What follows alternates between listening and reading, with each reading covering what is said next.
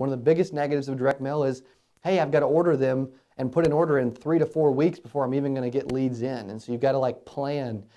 which you do want to plan, but if I can get something in my hands in a couple days that's just as good, if not better a lot of times, and it can be consistent and quick and actually priced less, I'll take that all day. So when you're calling leads, these are different types of leads you'll call. I want to walk through 2 different scripts